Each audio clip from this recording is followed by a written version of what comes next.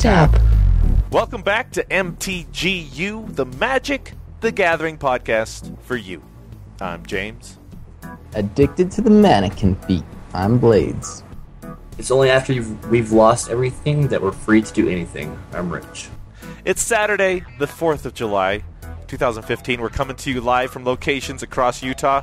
Thanks for joining us. This is episode 64. Upkeep. All right, so as you heard there at the top, we have Blades and Rich on the line. Thanks for joining us. Absolutely. A little sick today, but attempting it. Yeah, it's good. I have a hard time enunciating words. I apologize. I'm glad to have him, and of course, Blades, good to have you back. Rich, it's been a long time. It's been 6 months, almost 7 now. It's been a long time, yeah. I mean, now. you and I chat from time to time, but we don't get a chance to actually to podcast, so this is nice. Thank you. Absolutely, yeah. I got All quite right. a bit of the main crew back together. Yeah, now we just need to try to get Damon on one of these days. We'll see if we can. We can do without him. Okay, so let's talk about the news. Just a couple of things. Obviously, a lot of Origins news going on right now. The packaging has been announced. That's old news by this point. I'll put links to this stuff in the show notes. Are they packaging Like what the Origins packaging is going to look like and stuff like that. You know, boring stuff. Gotcha. But I thought they were going to do the cardboard stuff. It's like, sweet. You mean like big cutout things? No, like the Mar Masters booster packs were cardboard sleeves rather than plastic. Oh, okay. No, it's just they just always put out an article that talks about, you know, what the new stuff will look like. And I always like seeing that stuff, and at the time it was interesting enough to put in the show notes, but now it's old news. Anyway, the set's been fully spoiled. Yep, so you can go over there and check out everything right now. Yeah, and we have the pre-release coming up in about a week. Yeah, only the 11th and 12th, so that's pretty fast. I know it. I'm going to be in New York, so I'm not going to make it. You could go to one in New York. Yeah, I guess I could try to find a New York place, see if the wife would be okay with that on our 20th anniversary to go draft Magic. Go play Magic. Hey, honey, love you. Happy anniversary. I'm going to go play Magic. Might not go hey, first, you gave her 20 years. She can give you 3 hours. Well, I don't know if she'd see it that way. Give her 3 hours. Anyway. Mechanics.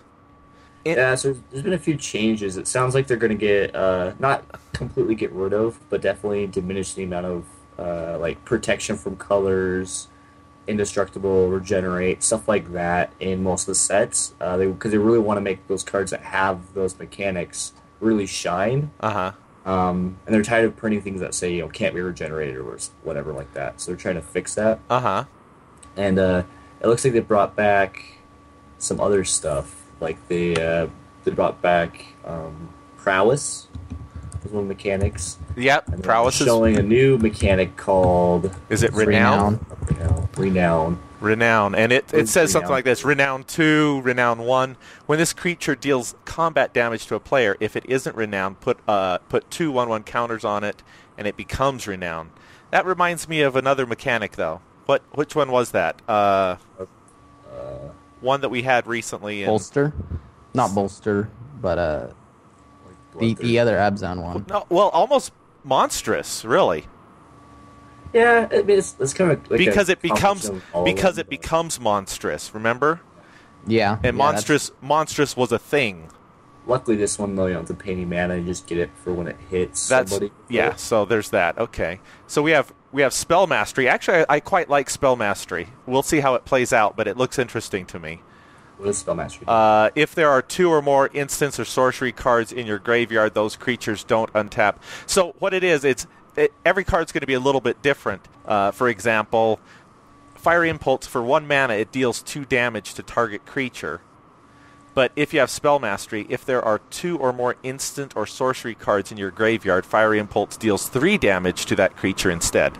So it's basically, in the way the lore would go, if this situation exists that you've cast instance or sorcery, then you've mastered enough magic that you get a bonus to it.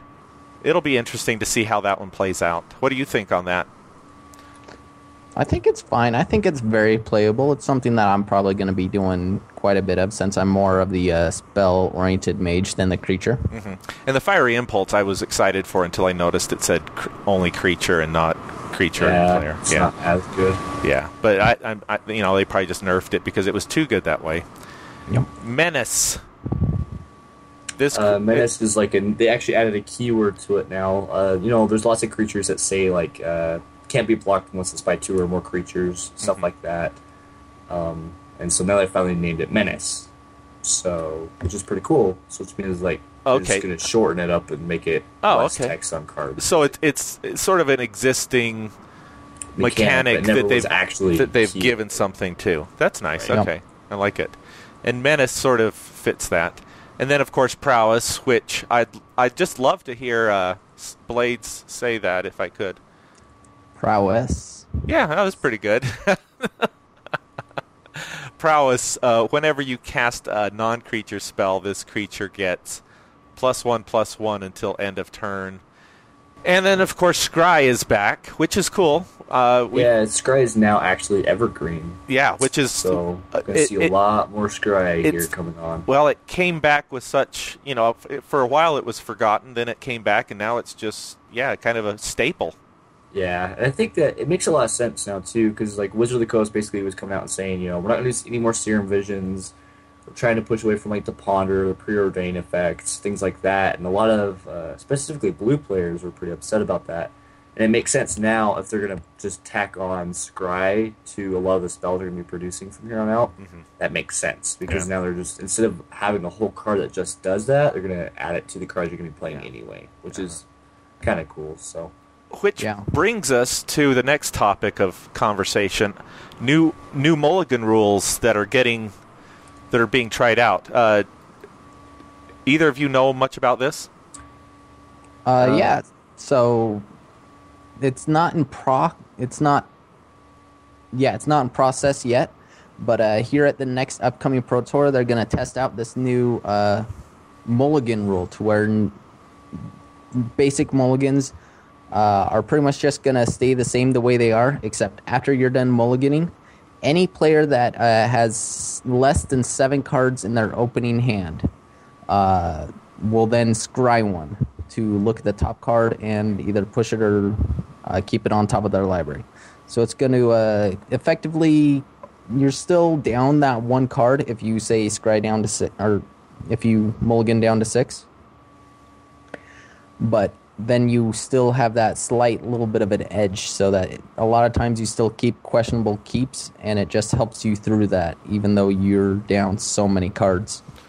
So even if you mulligan down to 2 or 3 or 1, you only get to scry 1. You don't get a scry 7 or anything like that. No. Right. It's always a scry of 1. Okay. So and they're trying it out in just the Pro Tour. It's probably because they're trying to see if it's even like worth doing and how long it'll take. I mean, mulligans now already take in the professional community, 5 minutes to do. Mm-hmm. I can't imagine scrying after each one. That might just make it more painstaking. Do you get a scry after each one though? Is that the thing? Nope. Yeah, I think only so. After you keep your hand. Okay, let's make sure. So you have to snap keep and then you get a scry? Each player draws a number. Let me read this really quick and see. Each player draws a number of cards equal to his or her starting hand size, which is normally 7. Some effects can modify blah, blah. A player who is dissatisfied with his or her initial hand may take a mulligan. First, the starting player. I'm going to keep going here. To take a mulligan, okay. Where is the part? The key change. Then, beginning with the starting player and proceeding in turn order, any player whose opening hand has fewer cards than his or her starting hand size, scry 1. So you're saying that you don't get to do it, you have to actually commit to that hand size. Yep. Before you and scry. That would make sense, because that's just too much. Way more sense. That's just too much information almost. Yeah, there's a lot of people arguing that it's going to give Delver's Secrets an advantage and I kind of call BS because they're going to go down to 6 cards anyway to be able to get this Scry effect. Mm-hmm. So, Right. I don't know. think it's just to feel help it's out. just going to help kind of speed the process along and kind of mitigate a lot of that variance. when A playing tiny Magic. bit. It'll give the variance just a little bit of an edge up to make it not quite so impactful. Right. Right. Yeah, definitely. So it's not going to affect us at FNM. You can start doing it with your friends, whatever, but it doesn't affect any REL except for the Pro Tour. Right? And then we'll see, I guess, from there how it takes. Right. Exactly. All right. And one more news piece that we have here. Well, several more, but what's this one? Arena Planeswalker battle begins now. What's this? So this is the Magic the Gathering board game that they spoiled last fall. Okay.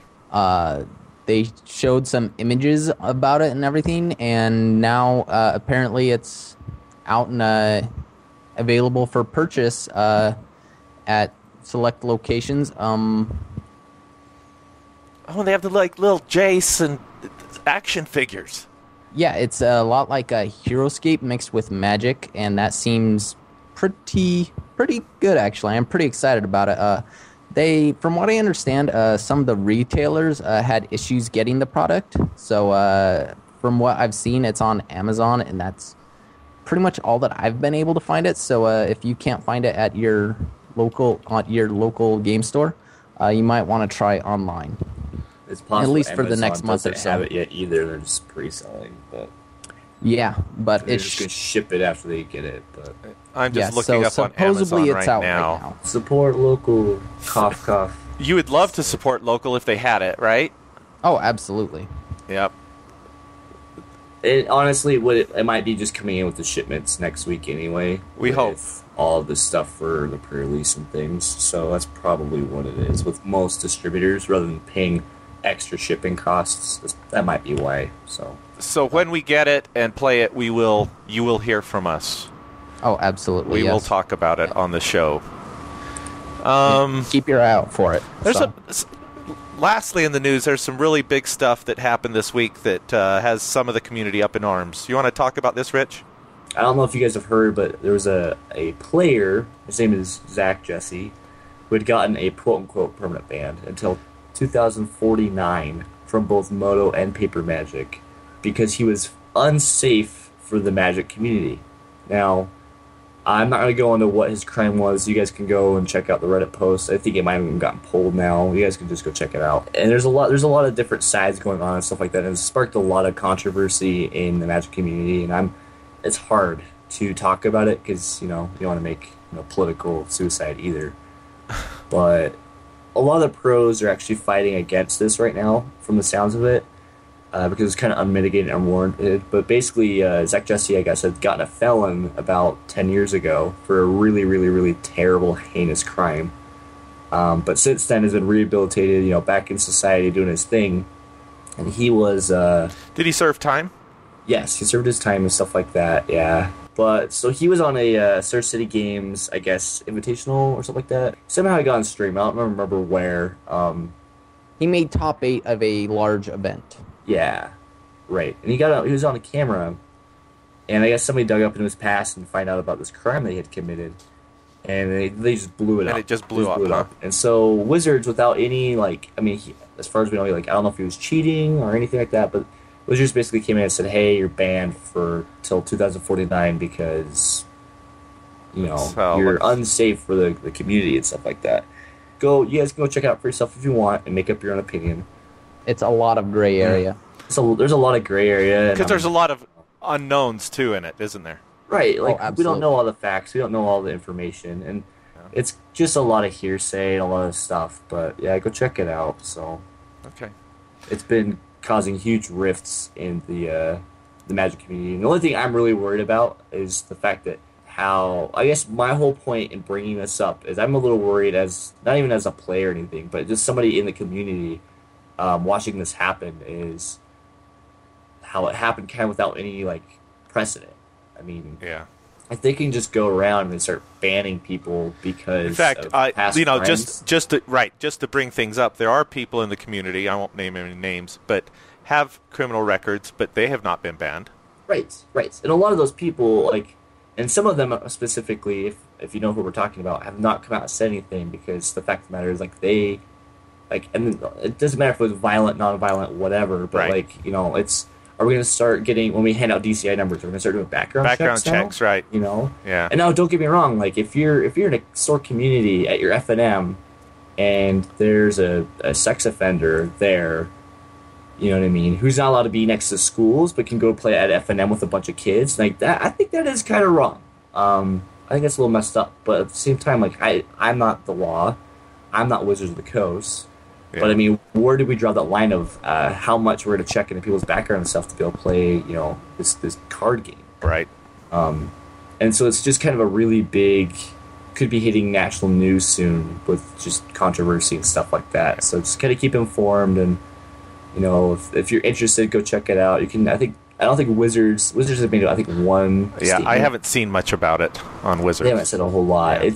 And even Twitter, it blew up all day Thursday on Twitter, and it was silent Friday for the most part. I think that it just... Well, things like this do have a tendency to blow over, too. You think about it. That's sort of how the news goes. Things will blow up big. See what happens, because everybody kind of does realize it's a lot of hearsay, so they want to, burn people. It's a freaking witch hunt, Yeah. So, all right. Just go check it out. Anything else in the news? No, just coming from the future felon over there. He's worried. From me? Yeah. I'm so worried. FFA, Future Felons of America. Yep. Okay. Well, let's move along. Draw step. So today up first on our draw stack, Blades. So this week I got Dismember, which is one colorless, Phyrexian Black. Target creature gets -5/-5 until end turn. And I've been playing this just as a singleton in Modern. And I've actually been liking it for the format, where -5/-5 is really the key power and toughness for a lot of strategies with Tasigur and the Gurmag Angler and Tarmogoyfless. I feel like this is pretty much playable in any deck right now. Taking the 4 damage is pretty reasonable in so many different matchups against Twin and such.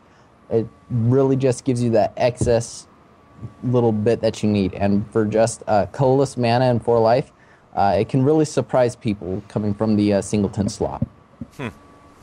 So I'm really on board with it. I'm playing it as a singleton in my Geist list right now, and even though I can pay 4 life and then pay 4 more and Snapcaster it back, I'm pretty well invested into it. I feel like it's pretty reasonable in the matchups that it can be. The only ones that you don't really want it in is the aggressive matchups where the 4 life really does matter. And I feel like as a singleton in those, either you're less likely to draw it, or even the times that you do draw it, it's not absolutely horrible. It's still effectively bad, and you want to sideboard it out in your future matchups.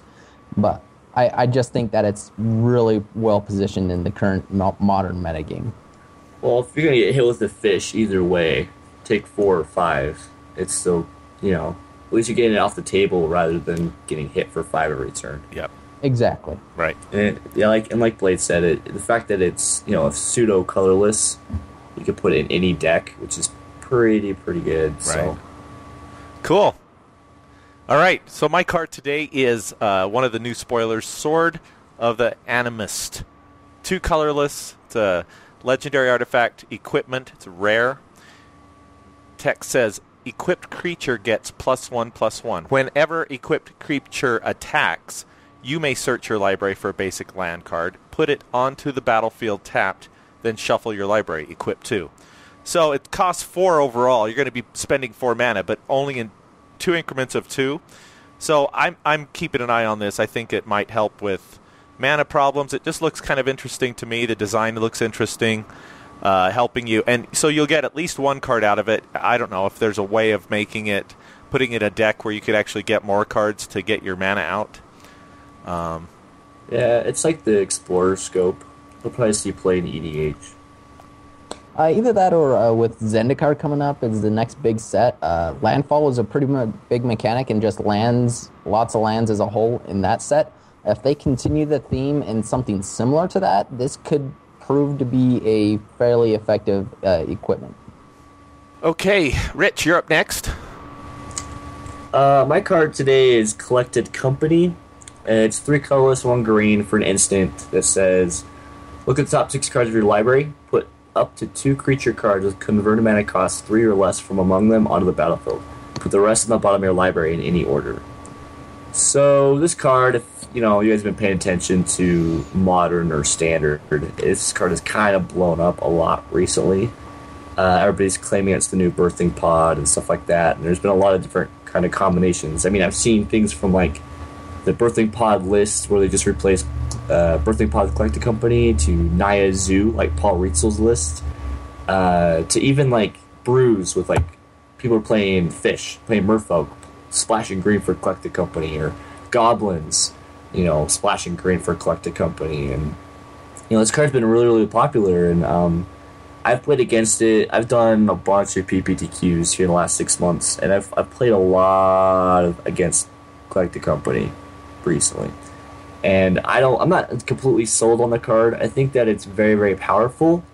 I think that it can do good things, but I've also seen a lot of times people go top 6, grab a Birds of Paradise, and that's it, but I've also seen them go grab 2 Luxon Spiders, put 8 power on board on turn 3, so it's kind of one of those things where it depends on how you build it, and it's not just something you just throw in because you have to build the deck accordingly. You have to put enough creatures that actually won't whiff, they'll actually hit your creatures, So I don't know, this has been definitely on the radar for sure. It's gone from like $3 to $15, $18, somewhere about that now.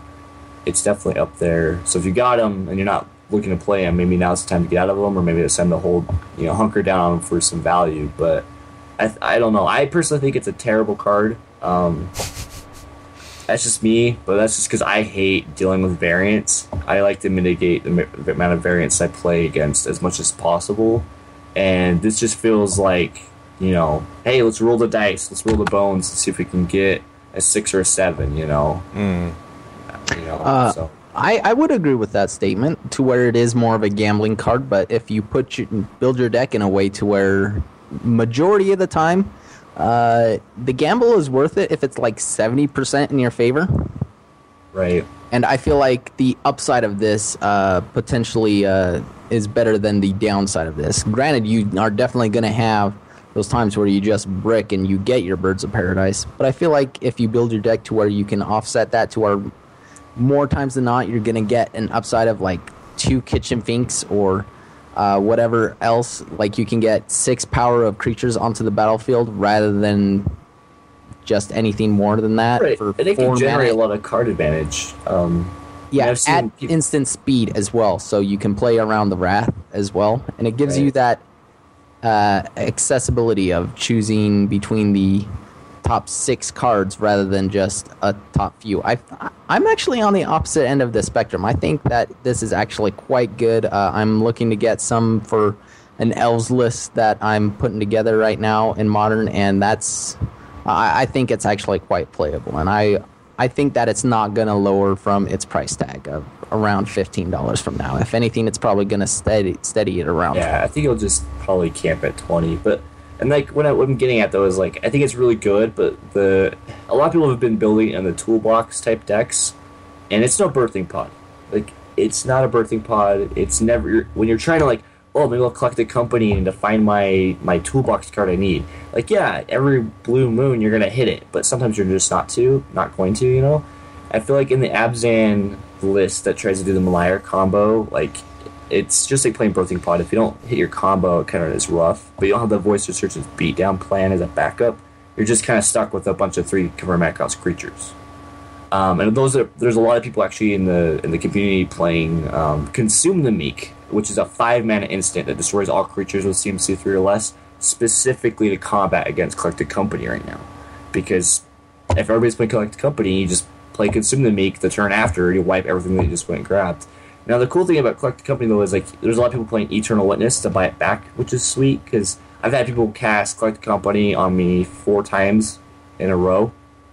That hurts. That's really tough to deal with. I mean, that happens, right? Like that's again part of that variance, But I feel like where Collected Company shines the best is in those like tribal type decks like goblins or fish or anything like that, because instead of trying to find specific pieces, you're just finding lords, or even like the elves deck. I think that the Collected Company in the elves deck is house. It's really, really good in that. I just don't think it's very good in the Abzan list as much. Like, I understand that's the whole idea of building it, but I like it better in elves, fish, or goblins. I'm tend to agree with you in that statement, yes. So, but anyway, that's my card for today. Okay. Peter's not with us today. He is on vacation, but he was good enough to send us his card pick for the week. It's Monastery Swiftspear. It's 1 red for a uncommon creature, human monk. It's a 1/2. Has haste and prowess. And this is what he had to say about this. He says, I have chosen Monastery Swiftspear because I feel it's a symbol of how new cards can get assimilated well into an existing meta. Swiftspear is a popular card in standard decks right now. Haste and prowess are definitely huge, and this card can swing for damage on turn 1, but it's also popping up in other formats. Right now, Swiftspear is seeing play in Modern, Burn, and Zoo. I run a play set in my Zoo, as a matter of fact, and it works great. And there's even some debate about Swiftspear replacing Goblin Guide in Blue-Red Delver in Legacy. It's starting to see play in Legacy and Burn and stuff like that too. Yeah, for sure. Yeah, I think it's definitely worth it, and for just a 1 red drop, 1/2 haste, the toughness is probably extremely powerful to where it can avoid a lot of the burn spells and a lot of your other opponents' 1-drops, where a lot of your opponents' 1-drops are like a 2/2 right now is like the high end of those. I feel like that is quite reasonable, and it's good on offense, and it's good on defense. Okay. Main phase. Oh, I really wanted Rich to say something there when I was playing that. I just got used to that. Nope. I'm going to mind my manners today. Okay, so today we're talking about sideboarding for the metagame. Now, we've talked about sideboarding a couple of episodes in the past. One, I believe, was episode 10. Yep. And Blades, you said you went back and re-listened to that one just to check it out, and you felt like there was decent information there for someone that just wants some basics on sideboarding. So if you feel like it, you can go back and listen to that. Another one was some specific sideboarding information that we did for one of the current metas. I don't remember exactly which episode that was, but today we just want to kind of talk about what?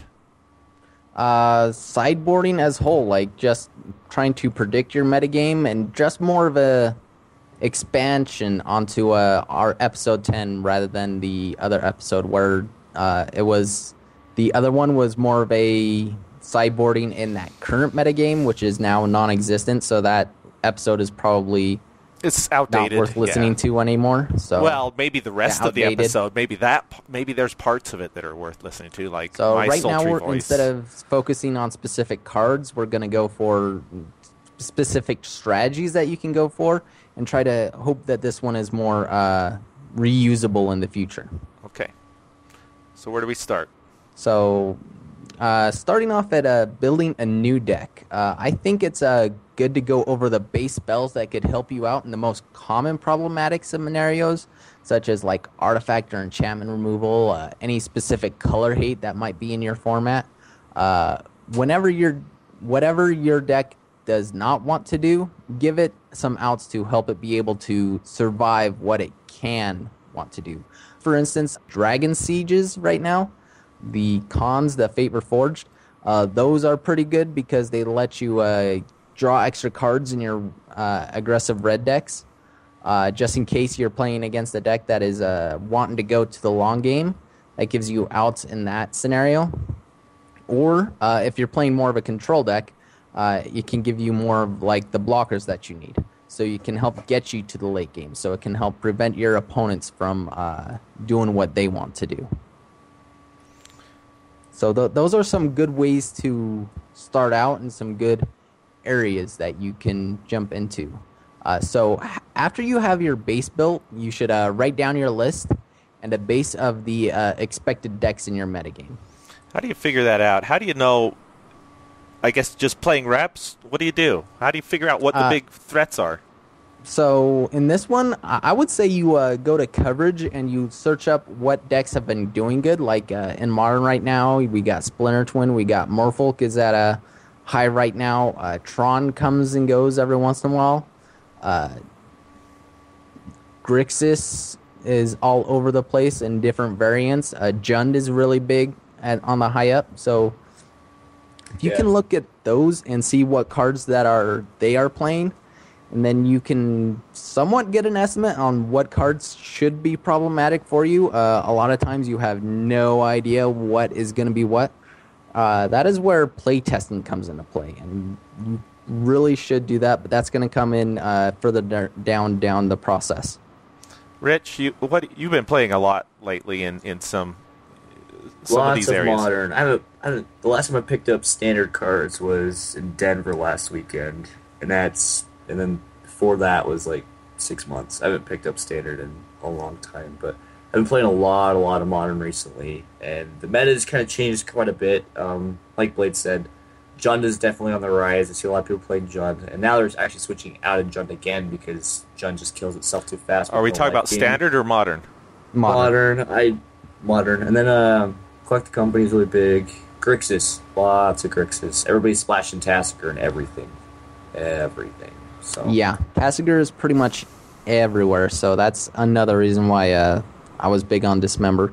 But yeah, so that's a good way to start out your base sideboard. I've always been pretty big on the writing down your sideboard and getting your matchups out of the way. That way it gives you a plan on what you can do in between games in the past. I've always been pretty big on that, and I still suggest that we do it. And for going forward, it also gives you an idea on what is dead in your current metagame, so that you can tell if you really actually need the artifact or enchantment removal or the color hate.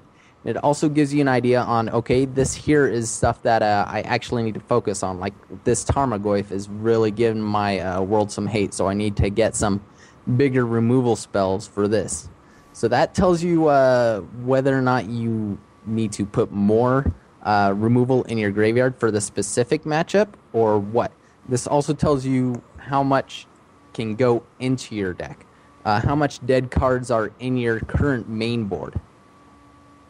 And just like any part of Magic, sideboarding is a numbers game. It is important to identify how many dead cards you have in each different matchup and filling out the numbers accordingly. So after this, it should give you some insight into what cards can do some overlapping in different matchups as well. So when you do your sideboarding, you're not just thinking through it in your head. You're actually writing these things down, looking at it on paper to help you out, to look at each individual matchup, And then do you just take the matchups you think are the most likely to come out and focus on those mostly? Right, that's anticipating your metagame. Yeah. Is effectively what that is. To where in some instances, like F&M, you can do this quite a bit more easily, since a lot of people just play a lot of the same lists over and over again, especially in Modern. But I find it a lot to be true in Standard as well. But this will let you know, okay, so there's actually a lot of people playing a lot of red burn decks in my matchup, so I probably want to have a really good matchup against them, at least sideboard, if not main board as well. Mm-hmm. So that's something to think about when coming into it. It helps you identify which deck you're going to be playing. Also, how much main board slots you have devoted to it, and then going into it, how many dead cards you have coming into the matchup, pre-board, and then post-board, how much you actually have as well. Helps you mitigate those results. Yeah, you want to cut a lot of the chafe in your main board that doesn't help out in the matchups. Absolutely. And right now, like with Standard, I guess like Tarka Red is probably one of the bigger decks, and Abzan aggro, Abzan midrange, and then there's Esper Dragons.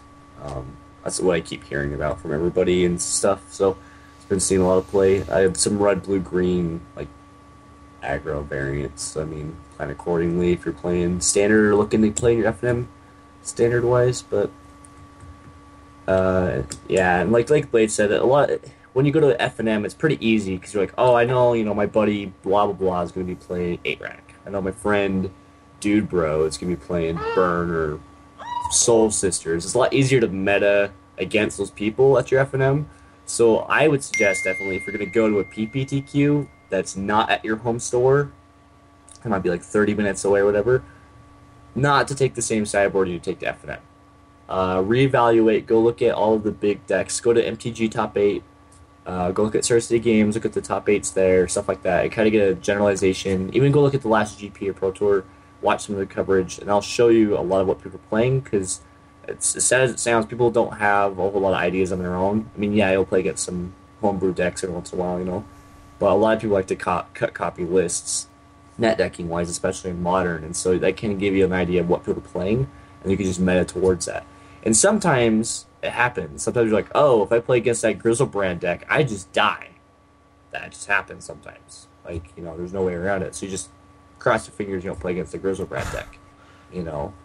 But if you can kind of try to find some things that help you against a lot of different matchups, or even just things that may not necessarily help out, but are a little bit better than whatever's in your main board, like Blaze was saying, cut it out, that'll help out. So screw that Grizzlebrand deck, by the way. God, hate it. Oh, I actually 100% agree. That got me a few weeks ago.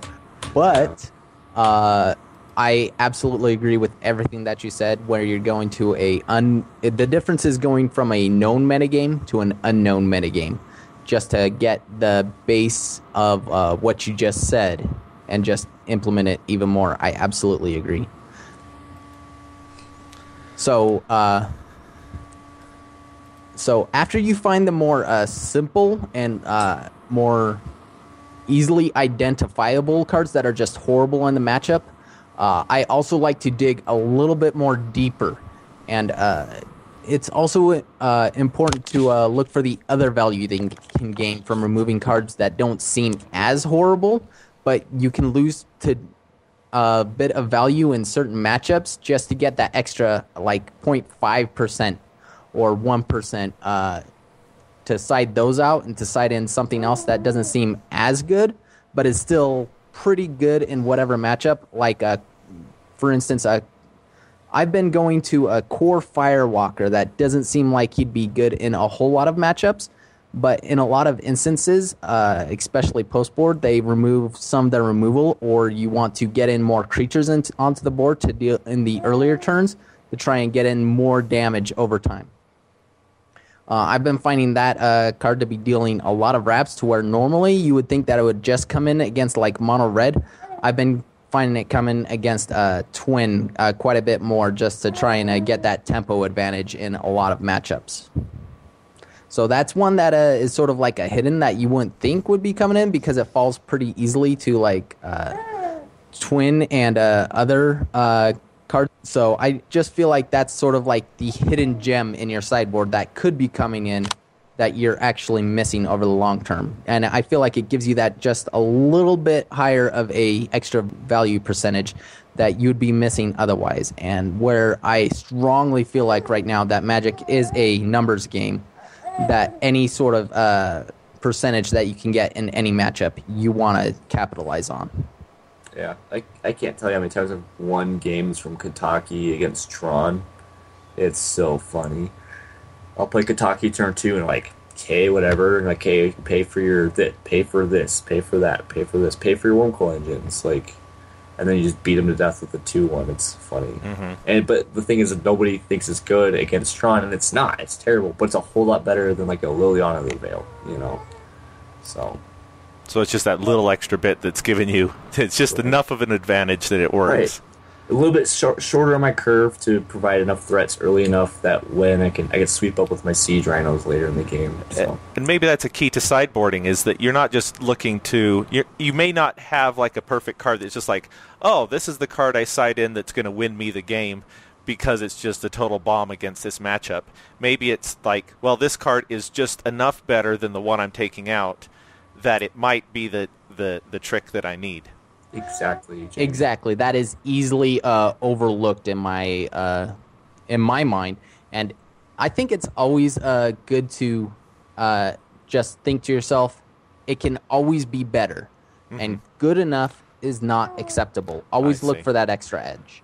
Yeah, and I think maybe that's why a lot of people don't sideboard, is they're like, you know what? What's the use? I mean, I could put this in, but it's only a little bit better, so why go through all that bother? But the point is that if you can get something that's going to be that slight bit more advantage in that other matchup, then why not? Right. It's like every time I play against Infect, I always take Siege Rhino out. Siege Rhino is a powerful card, but in 4 mana in Infect, I die on turn 3. I don't need Siege Rhinos. They're just going to gum up my hand. So any like shorter, smaller things would be better than a 4 mana guy that's going to sit in my hand and I'm not going to cast because I need to cast spells. Good point. So it's not and it's not always what you take out. I mean, what you put in. It's maybe what you take out. Right. That's a wonderful example. Yeah. So after we get to this point, I like to test a deck as much as I can. Test mostly boarded games to tell if you are making the best selection. You want to do a mixture of both, but I feel like you definitely want to do a majority of boarded games. That's something that people overlook quite a bit. And then this here, it also tells you just whether you're not on the right game plan or whether or not is actually worth it or not. Whether what you got in your sideboard is doing the trick well enough and effectively enough, or whether you need to start looking for something else and something that can be more accessible to other matchups as well as this one. Whether or not that gives you the percentage in this one, or whether it takes away a little bit from this one, but it gives you a whole lot bigger in another matchup as a whole. Which this here is a lot of just trial and error, and really it really leads you to not know what it does in your other matchups as well. So that leads us to our next thing, to our repeat the process. Like this whole thing is you just want to just go back to the start and then just go through it again after every change that you make. And then at the very end, you need to reassess where you are in everything and if it is actually worth it in everything, and then just repeat it again and just keep going through it and going through it and going through it. Repeat. A lot of sideboarding is based on your playstyle too. I mean, if you're a person that likes stompy creatures and you hate running instant sorceries, find creatures that do something similar to what you're trying to do with your instant sorceries. I mean, that's half the thing with like looking at deck lists, whether it's standard, modern, legacy, doesn't matter. Like if you feel like you will not play that card because it just doesn't fit your playstyle, don't play it. Find something else that you like better too. And then, like Blade said, definitely play test it enough until you can feel comfortable sideboarding. And that's the thing too. Like, I don't feel like sideboarding gets enough love. I mean, really, it's probably one of the most important things you can do in Magic. Period. And how many people just ignore it? Right. Oh, absolutely, everybody. And it doesn't get too much coverage. It's really like game breakers on what it does, because you draw that one card. It makes a difference in so many different matchups. I like your last 2 points here, Blade, too, that you've put. I don't know if you want me to just go over them a little bit, because I think I understand them. I like so when at the first of a format, you make the sideboard along with your deck, but you should modify the sideboard as much, if not more, than you do the deck. Right. You don't just build a sideboard at the start of a format and keep it unchanged. Right. You should modify it between every event, like every single event. More so than the deck, even. Yeah. Yeah. More so. I personally have not touched. I just barely, as of Thursday, changed my main board on my modern deck. I haven't touched it in 6 months. It's been the same main board. So it's the sideboard is switched every week. It was different every week. Exactly. But my main board stayed the same. Like, I was more worried about what cards do I need in my sideboard than I was in my main board. And we'll get to your results here with that here in a moment. But like, every time you make a change in the main board, though, you should be asking yourself, how does this affect my sideboard? This also gives you a good go-to if you go back to your list and see, okay, how many times was this coming out in different matchups, and what was coming in for its place? This will tell you, okay, so is this still doable? Can I still take this out in that same matchup? Is it still just really bad in that matchup, or is this affecting that to where I no longer can bring in one more card in this matchup, and I've actually just got an extra dead card in my sideboard? Yeah. Good. And I don't know if we're moving on to the next phase or not. But Well, do you have anything else you want to there's finish something I up wanted with? to add. I don't know if Blaze is done. No, I'm done. So That's pretty much it. we So, wrapped up. what you got? So the one thing I would suggest, and I don't know if we talked about in episode 10 because it's been a long time since I've listened to it, but I know what's helped me a lot recently is scouting the room. I'll take a piece of paper and a notepad, and I'll walk around the room, and I'll write down, like, guy in blue shirt playing Fish, guy in red shirt playing Collected Company, or we call it Coco. I'm sure. Cocoa Puffs.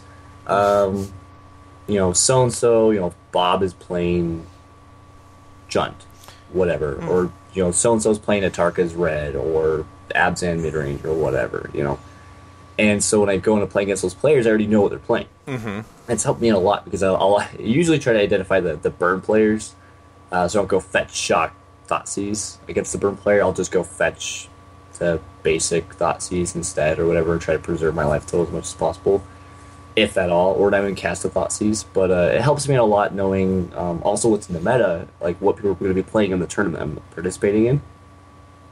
And what I'll do is I have a little binder. It's called I call it my maybe board. It's a lot of cards that I feel like are really, really good in certain matchups, across the modern format. And I'll go around the room and kind of take a quick count, if you will, about what I think people are playing and stuff like that, or what I know people are playing. And I'll write it down and stuff like that. And I'm like, there's like 2 burn players in the whole deck, maybe the whole format.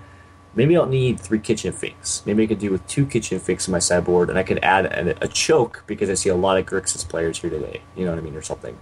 And try to change it enough around so that I get a little bit more of an edge over the course of the greater margin, the greater amount of decks being played. And so there's no point in packing 5 pieces of hate against Tron if there's 1 Tron player in the room. You'll win that 1 match, but that's 1 round out of a 7-9 round tournament. That's not effective.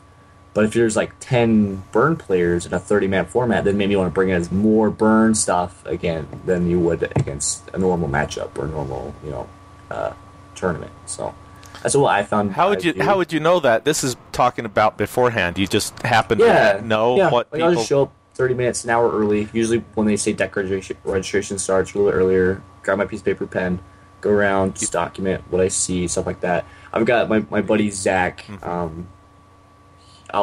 the only guy that does it with me. I don't understand. I go with a bunch of people to these tournaments, and Zach's the only other one that does it with me. So we'll compare notes and stuff, and they'll be like, "Oh, hey, so and so's playing this. Okay, cool. Hey, this guy's just playing because this. you I see know them, this is a bad matchup for you. Are they just doing pre-game or this guy you need to watch out for, and stuff like that, and which is totally fine. There's no rules against doing that.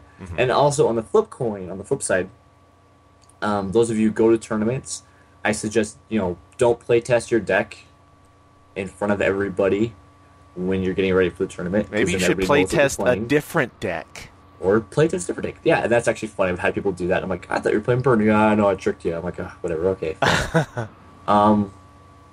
But then also don't when you're filling out the deck list, when you're done with it, just try to be kind of secretive with your cards. Don't make it too obvious what you're playing, because there's guys like me trolling the room trying to find out what you're playing. So, as a tip for you on the flip side, right? I think that definitely that kind of helps you. And that helps you find out the meta, ahead of time, because you could plan, you could do, hours and hours and hours of training and watching YouTube videos, looking at deck lists, all hours and hours of studying for a tournament, and it could mean nothing if you show up to the tournament and not a single person was playing X deck that you did a bunch of research on.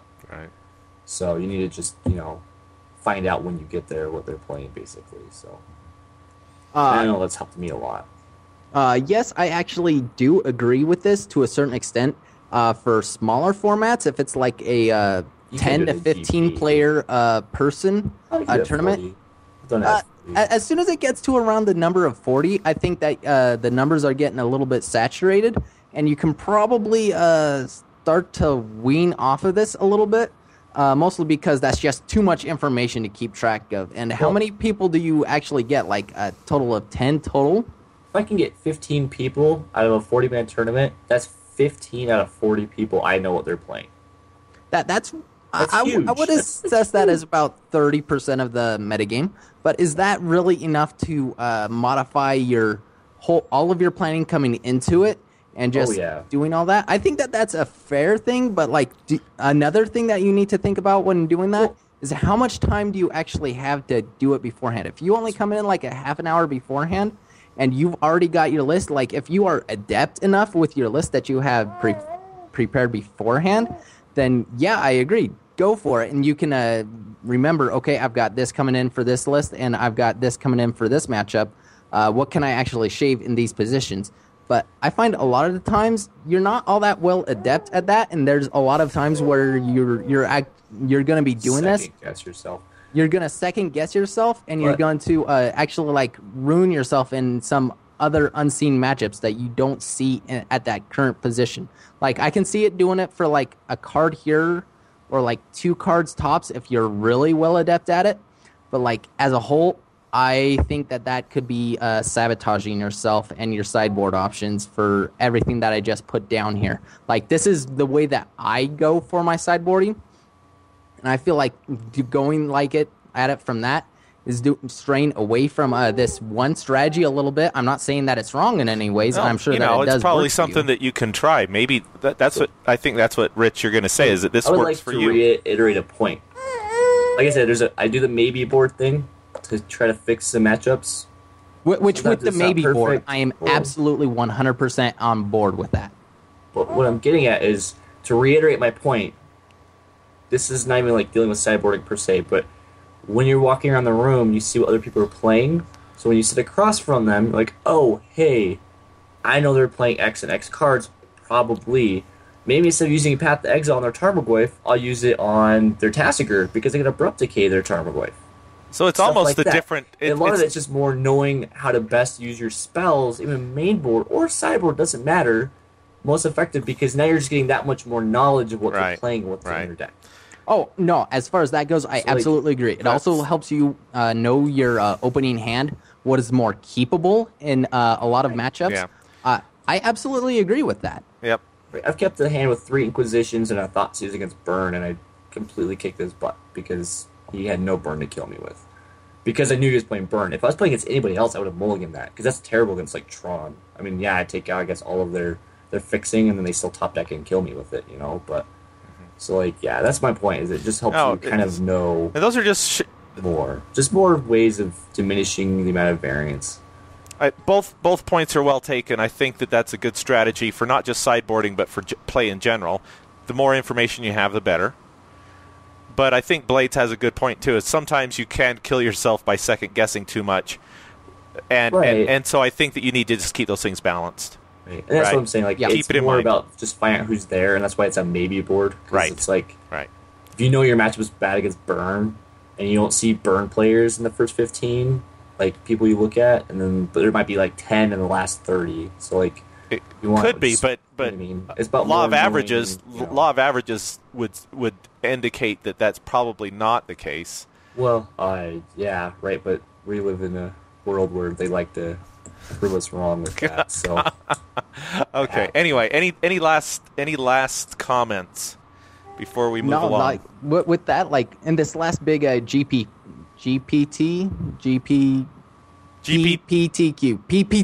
Yeah. Okay, yes.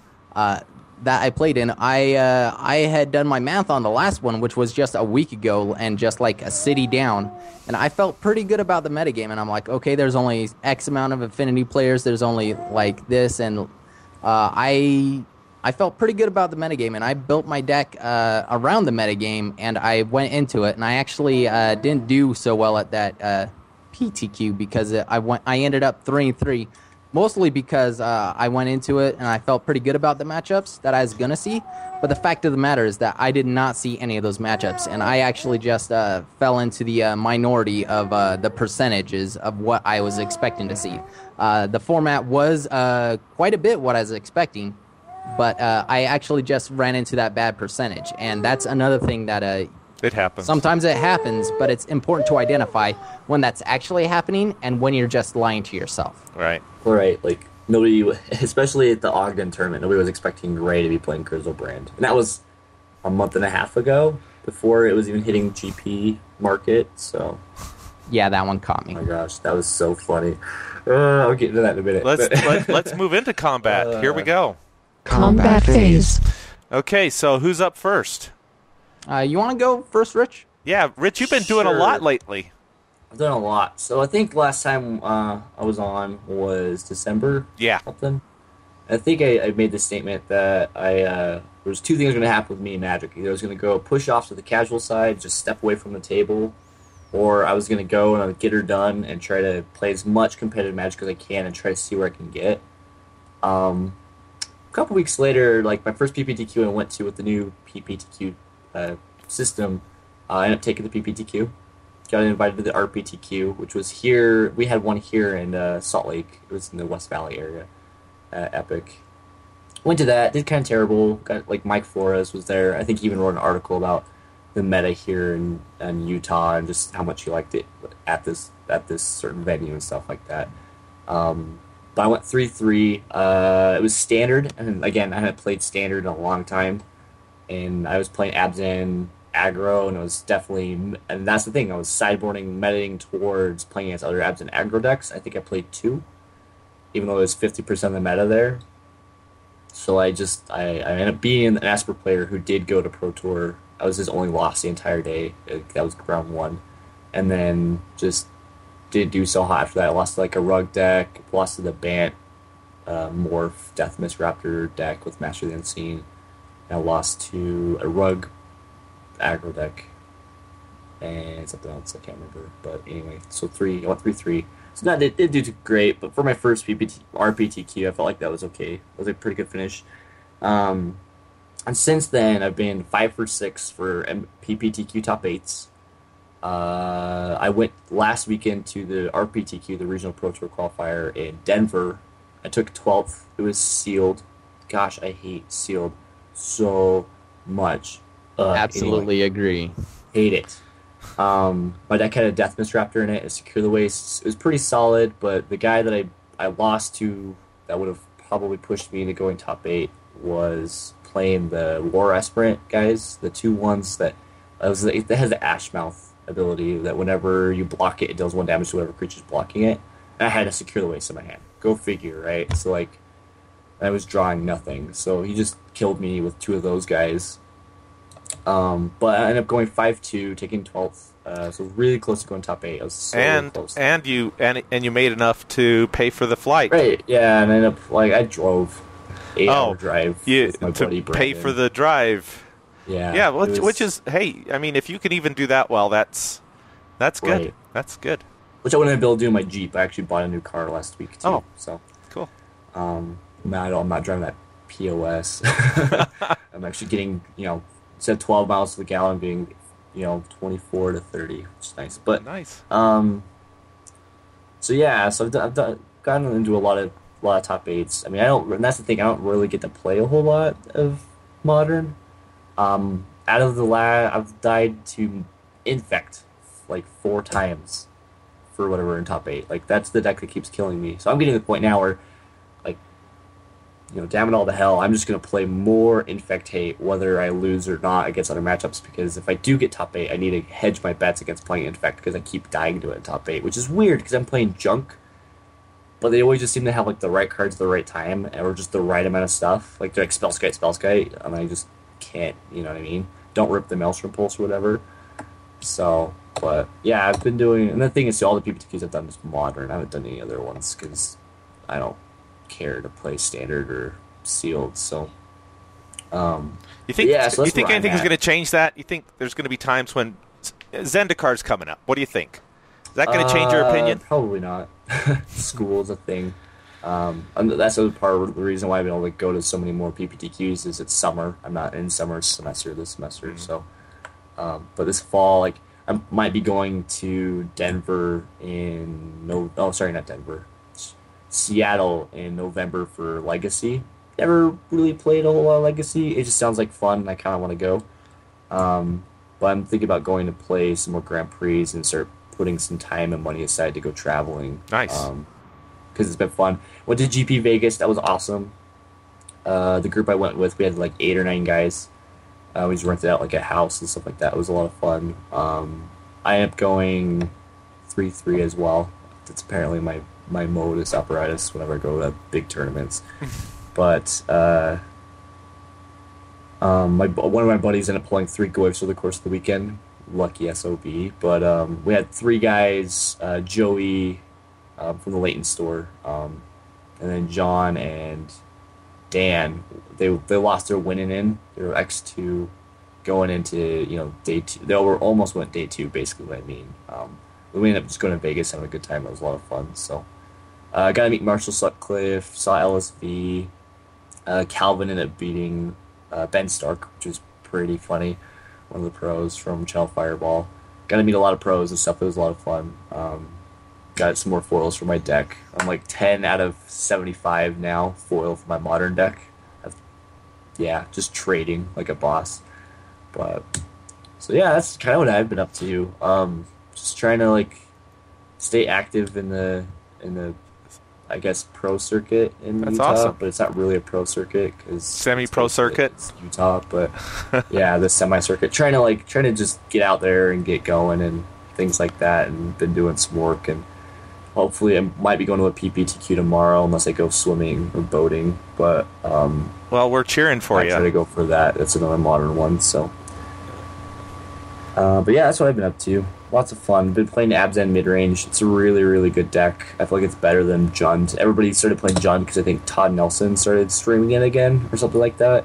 So there's a lot of players playing Jund now because oh, this deck's really good. And I feel like Abzan just eats it for breakfast still. And I think Abzan's still just one of the better decks in the format right now because it's proactive enough to be able to deal with all the combo decks like Twin and Amulet, Bloom, and stuff like that. And it has the big removal spells that you need for those decks, but also has enough inevitability to the game that you can just close it out with Siege Rhinos or Tarmogoyfs. So, but that's what I've been up to.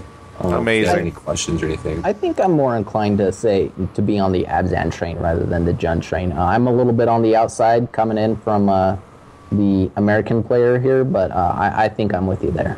Yeah. There's a lot of people saying Scape Shift's really good right now. Anyway, I don't know what to say about that other than just kind of laugh and snort in derision. But anyway, that's a local thing, and I'm not going to get into it. But I'm the same way with Merfolk. right, yeah, I play against so much fish. You know what's really good against fish? Everything. My MVP. You know what my MVP is against fish? What? Ghost Quarter. That has won me more games against fish than any other deck. Because they're like, spreading sees your overgrown tomb. And you're like, okay, and they're like, attack, unblockable, haha. And like, Ghost Quarter my land. Now they're not unblockable anymore. Block, kill all of your guys. Okay. Can I proceed to kill you now? Thanks. So, I know it's weird, but yeah, going back to the Grizzlebrand deck. So like, I just have to do this, like, and if Ray listens to this podcast, he'll maybe appreciate it. But my buddy Ray played the Grizzlebrand deck here at the Ogden PPTQ about 3 months ago and stuff like that, and it was before GP Charlotte and GP Singapore and stuff like that where it started getting more steam. And I guess he pulled it off the list off of Reddit or something, I don't know, but it was just funny to watch because it was before everybody was on that bandwagon for it, you know. Mm-hmm. And so yeah, he took that tournament by storm, and he ended up dying in fact top 8, go figure. But it's just funny that deck's that popular right now. Like, I think Goro's Vengeance jumped from like a $2 card to 20, and I think it's still close to like 15 or 18 bucks, maybe 20, 25. It's actually up to 40, 50. Wow. What? Yep. What? Why? That deck is so bad. It dies to Ensnaring Bridge. Like, I mean, the Grizzle brand, not so much, but because you can just do the Borborygmos, kill you out that way type shenanigans, but that's so bad. It's a mixture of things of not being reprinted in any other set, and it's also the flavor of the month. So, and we're also in modern season, so it's probably being hit by the same thing as to why Snapcaster is close to $100 right now. Right. Well, they're finally dropping. You can get them on eBay for 60 to 70, but well, like, so I'm gonna say this. Bear with me, James. If you feel like this is I'm listening. too rude, you can cut it out. But it was really funny. So there's this guy, names will not be named, and he does a podcast that I will not name, from a different location, different store. And it was funny because he kind of backhanded complimented my buddy Ray about it, because he's like, hey, you know, like, I feel like this guy broke the meta by playing this Grishol deck, you know. This was, of course, months ago. But it was funny because he's playing Scape Shift, as Gray's opponent is, and he ends up Cryptic Commanding, bouncing back the Leyline of Sanctity back to his hands. And he's like, you know, nice trade, like recasting that, whatever. And so Ray just untapped and Manamorphosed to add 2 white to recast it and stuff like that. It's just funny because, like, I've seen him in response to people, like Splitter Twin player goes infinite light. It goes infinite, right? Makes infinite guys, and in response, kills him on the spot with the Grizzlebrand deck, because it's just so modal when you can do things. But now that it's on the hate list, it's just like Dredge and Legacy. Now everybody's just going to be packing Graveyard Hate for it, you know? But it's just funny to me that that's just a deck right now. It's so absolutely. Instant speed is just out of nowhere. Like, he definitely caught me with the instant speed, to where he has like 2 mana up, and I'm like, okay, end of turn, click you, and he's like, okay, instant speed, I'll just go off and through the breach this nice little Borborygmos and kill you with it. Yep. Yeah. It's funny, but I'm trying to think what else. I don't know. Oh, and if those of you in Denver, if you haven't been to Enchanted Grounds, the owner is an awesome guy. Like, I like that store a lot. It's really cool. So they have coffee and stuff. It's awesome. Go check it out. They have 2 locations now. They just opened a new one. So shout out to Enchanted Grounds for holding an amazing RPTQ last weekend. But all right, Blades, what are you up to? So I've been almost all on the modern wagon right now too. Standard, I'm just not all that into standard right now, especially with it rotating here or getting the new set here within the next few weeks. But I actually start off by adding step links to my Geist list. why? Because it's Seems aggro. so bad. You know, it actually seems so bad, but what I've found out is that the converted mana cost of a lot of the spells in it is like around 3 or 4. And a lot of the lists that they're doing right now are keeping it that way. They're starting to add cryptic commands, which I don't really think is a good idea, especially to where I'm taking it. I think Step Links is a pretty good falter to go to, because the 1 damage spells aren't seeing a whole lot of play outside of the slower ones like Electrolyze. So you're able to still get in a few beats here and there out of them, and really Electrolyze is already good against their Snapcasters and everything as it is. Snapcasters, V-Clicks, and everything, so that card already is just pretty good against the deck. But what I was just looking for is just to make it a little bit less clunky on the mana base. Make it a little bit more aggro and low to the ground. Your late game is definitely going to suffer from it because you're taking out a lot of your late stuff from what I've done. But I'm actually on board with it. So I've been finding that it's been a whole lot more cohesive in this build. You're able to play things around and have more options at all other times. I just really like resolving a Step Links and then keeping up Remand rather than just holding, like bolting somebody and then holding up Remand. I feel like you get more value out of it that way. So Remand gains a bit more value in the list. Same with a lot of your removal spells, to where you just resolve a links and then you're still like fetching your lands to deal the damage and then removing their guys out of the way, which you're going to be doing to get your guys through anyway. So I feel like it just gets a whole lot more value that way. You're playing more fetch lands, so your land base is a little bit more tight. But even with that, I feel like you're less mana intensive, to where most of your spells in there only cost like the 1 color of what it is, outside of a Vendilion Click. You're not playing like duplicates of a lot of things unless you're like playing a bolt and then snapping a bolt back in the same turn. Or like 2 lightning helixes in the same turn. Other than that, like, you have a lot of flexibility with your mana, so you can you're searching a lot less for these shock lands, and which is a good thing when you're playing Step Links, because then Step Links in a flash deck, to where then you can search for your basics and it doesn't punish you nearly as much unless it's an island. So I've been shifting it a little bit more towards that way, and I've actually been finding quite a bit success with it. I'm like 100% on board. It also, when you get to your late game, you normally have a choice of either casting a spell or activating your Colonnade. And I feel like Colonnade is utilized a bit more in this deck in the earlier turns, where I'm trying to take it, and a lot of times I feel like where I'm being more aggro in the early turns, Colonnade on turn 6 is actually very reasonable to do just to get through that extra damage. And you're already playing that high mana count of 25 anyway to help with step links, also to get to your Colonnade, and it just doesn't feel bad to me at all. Like, I feel like it's where the deck wants to be, and I was actually talking to a few of the Team Guys people, Scotty Mac and Real Evil Genius. I just made the comment of, hey, what do you guys think about step links on their stream earlier this week, and they're like, oh, I hate it, it's terrible, and this and that, and I'm over here like, oh, really? Because I'm actually like, I'm invested into it. Like, I like step links. It seems unconventional, but I'm actually on board. Huh. So call me crazy, or call me maybe. I think it's hot garbage, but I mean, if you like it, fair enough, I guess. That's what this game's I think about. Your haircut is hot garbage. It is very hot garbage.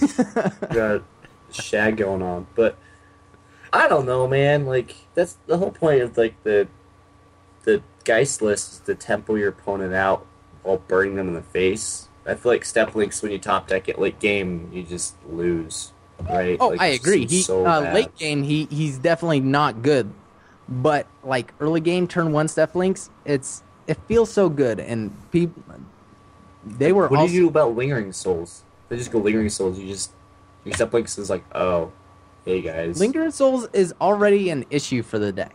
Lingering Souls, like links, but on a plus right now, as of right now, where we're seeing more Jund as far as Abzan in the next few weeks, that is likely to change or maybe changing.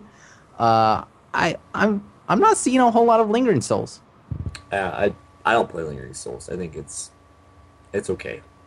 It's really, really good. I like Lingering Souls. I don't play it personally. I like other stuff better, but I don't know, dude. Like, fair enough, I guess. Because you go step links. So let's say you're like, hey, like, playing step links go, and there's like Jund is like bolt. You're like, okay. Well, if they have it, they have it for a turn 1 drop. Bolt is gonna kill just about anything anyway. Well, not aiming response to the there's triggers nothing on the that stack, you can they do. just bolt your step links. Yeah, that's still possible, and that's still something, but really, I'm finding more and more that's, if they have it anyway, and there's nothing that you can do about it. But if they don't have anything like that, and they can't hold it up for a lot of your other evasive guys, whether it be your Snapcaster or whatever else, it also makes it better against Liliana as well, since Liliana and your Geist, like, that's pretty much a huge crush for the deck. And it makes them waste a lot of their removal on other things that they really need to. Like, step links really needs to be answered, because if it goes by unanswered, it's like a turn early Goyf in a lot of situations. Granted, a lot of times you don't get there, and he is still a little bit of a gamble. But yeah, I'm on board with him, and I think he's worth it. Fair enough. It also gives you a better game against Blood Moon, which is potentially bad against good against that deck, because you're fetching more basics effectively. Like $60 or $70 now. What Blood Moons? It's crazy. So cray. Yeah, I don't know. I met a guy from Jackson Hole who played a Step Links deck with Scapeshift. So I mean, there's definitely a market out there for him. But yeah, that seems a little bit more advantageous than what I was looking for. But net Requeries and stuff too. So like, you just made big, huge creatures with, landfall and stuff like that. Also, not that it needed it, but Ghost Quarter, it still gains a 0.1% advantage off of Ghost Quarter, because a lot of times you just Ghost Quarter yourself, and I'm just all in on Ghost Quarter. Like, I love that card so much right now. It's pretty good. I have a hard time. I keep wanting to cut one. I'm running 3. I want to cut another one, then go to 2. And then you win that game with the ghost quarters, and then you forget how much you like it. Like, I've been ghost quarting against Burn, like, because they're not running any basic plains or forests, so you just ghost quarter out the, like, it's funny. I've locked so many Burn players out with ghost quarter. It's so good right now. I agree. Yeah, but so Geist, hashtag Team Geist. I still find it funny that they kept the name Team Geist. That makes me happy. Yeah. So, what have you been up to, James? oh, thanks for asking. I might need what's an intervention? I've been playing a lot of Hex. How is it? It's awesome, actually. I'm going to write an article for the website that talks about what Magic can learn from Hex, because I think for newer players, it's a much more engaging program than Moto. Sure. Its ability to, I believe that its ability to play against the computer and then transition you to playing against real life people is far superior to what Moto can give, and so I think that it's a little less intimidating. I also AI is more intelligent. Yeah, and frankly, I've decided I hate Duels of the Planeswalkers. I know that I've been a proponent for a long time, but I've finally come to now that I've played Hex, I'm finally like, you know what? This is garbage. Yeah. It is because it'll come out in the article. I have some thoughts. I'm going to write an article about it. I've been drafting on Hex, live drafting. I actually won a game yesterday. Sweet. I think what I need to do is just start live drafting on Moto as well, and I think by doing it, it will make me more comfortable with it. It's just that I just feel like the learning curve on Hex is lower.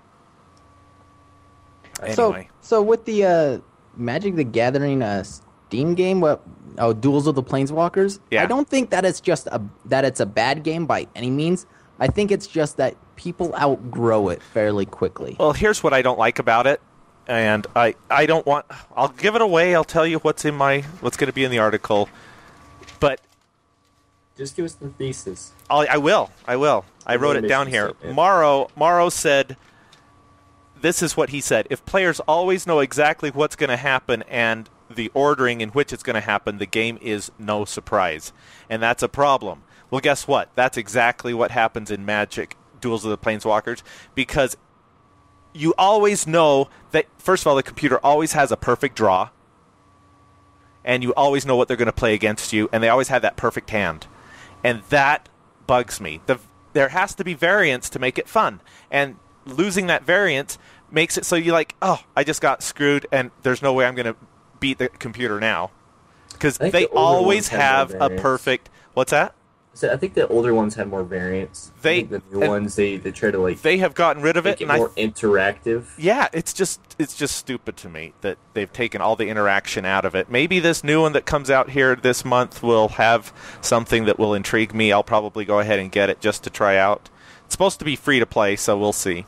Anyway, I want to play more Magic. I intend on playing more Magic as opposed to Hex. But it's just that when I sit down on my computer, I'm like, Magic, Hex, Magic, Hex. Hex. Yeah. So, hopefully this doesn't turn into the Hex podcast. It does. I guess it does, but... I don't think it's not going to. I love Magic. Don't get me wrong. It's just that it can Sometimes learn... you need a break. Yeah. No, Sometimes Magic, instead of suing these guys, needs to learn a few lessons from them. They could actually learn some things. So... But it's Hasbro, and Hasbro knows everything. Yeah. Hasbro knows best. Yeah. So, What would Hasbro do? I don't know. Yeah, what would Hasbro do? WWHD. Okay, anyway, that's all I have. What about for my combat phase? Let's move along. Second main phase. So in our second main phase, here we are. I don't have any email feedback this week. No new iTunes reviews, guys. Get some iTunes reviews into us. We'd love to get some more iTunes reviews. Now that we're back we have a contest that will be coming up. I think I'm going to do. I think we're going to do another Zoom contest soon. I forgot about those. Do you remember that? I think those are I fun. thought you said Zune, and I'm like, why are we giving away Zune? I feel like if we handed him like Yeah, I'm going to give away an old bag Zune. of dog crap, that'd be more Exactly. appreciated than a I'm going to Zune. give away a handful of old MP3 players that I have. Right. That's what I thought you said. We do have a poll up. I only have 3 responses. Here is the poll of the week, the poll of the every few weeks. We've been gone so long. Have you missed us? There's 4 options, plus you could write in something if you really wanted to. Yes, like I missed the air I breathe. Yes, but somehow I managed. No, oh, not really, but don't ever leave again. Or, no, shut up and talk. Now shut up and talk. Or you can put in your own comment there. So go to the website, participate in that poll. I'll leave it up for another couple of weeks just so I can actually get some real things, some real responses. And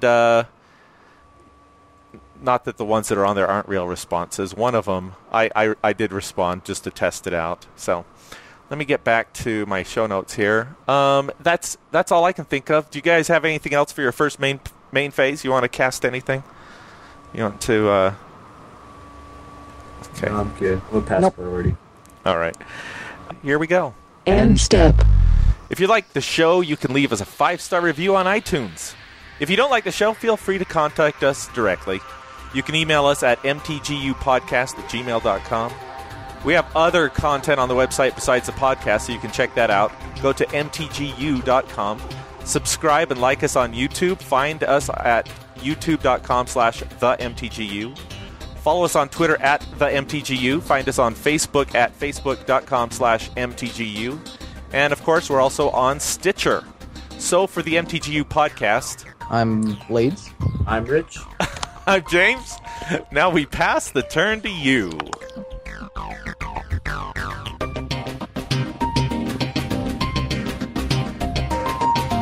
Make me want to punch him in the face.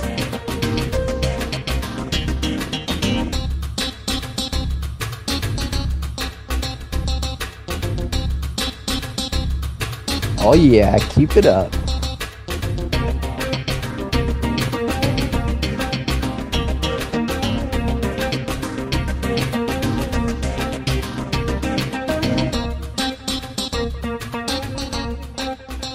I don't know, but with a butt like that, I can see why.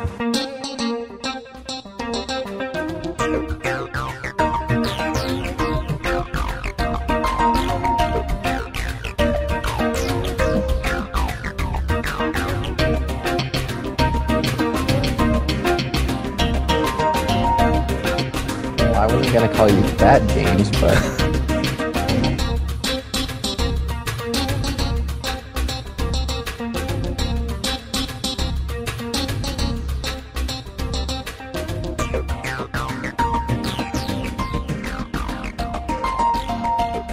Feet are fine. I don't know, I'm more of an ear man myself.